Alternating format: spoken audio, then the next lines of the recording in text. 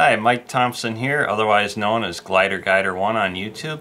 Today I'm going to show you a glider that you can take apart and put together. Now why would you do that? So you can put them away easier. So you can make bigger, more awesome planes and still not have them take up your entire house, because I know you want to do other things than build and fly walk-along gliders 100% of the time. Take your two wing halves and lay them exactly on top of each other. Match all the edges, like so. After you have them lined up on top of each other, you're going to cut several slits into the base of the wings. The slits are going to be about 3/8 of an inch long going into the foam and approximately 1/4 inch apart. Keep the scissors perpendicular or square to this long edge here while you're cutting these small slits into the foam. This foam here, you'll notice, is blue insulation foam like they use for houses. This is a heavier foam than the time warp foam that we use for the slowest, lightest walk-along gliders. But this heavier foam is much better suited to this joint technique. I'm going to take the two halves, and what I need to do now is bend alternate tabs up from all these slits that I cut. So I'll start on this half. These ones I'm bending up, and on the other wing panel we're going to bend them down.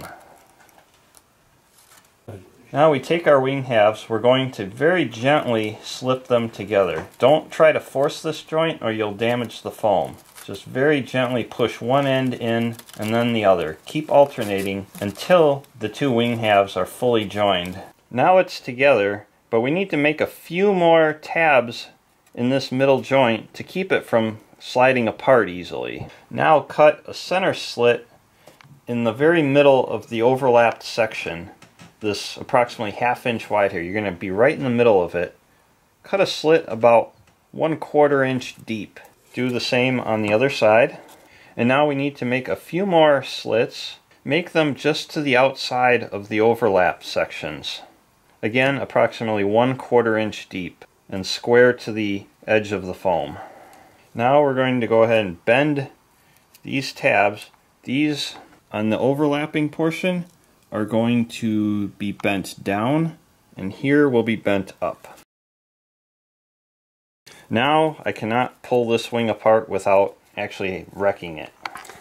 Let's kick it up another level and add some fins and engine housings to your planes. I'm going to take these two tail fins here, lay them directly on top of each other, lining up all the edges, and now I'm going to cut a slot into these fins approximately 3/8 deep.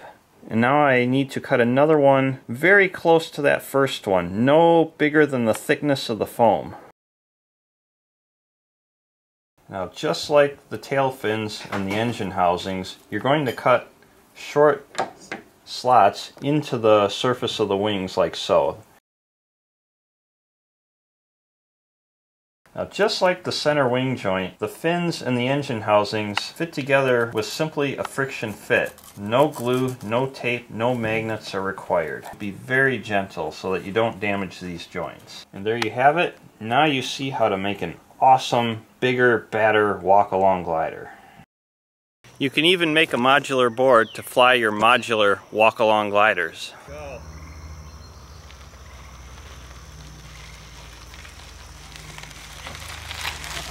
Oh yeah!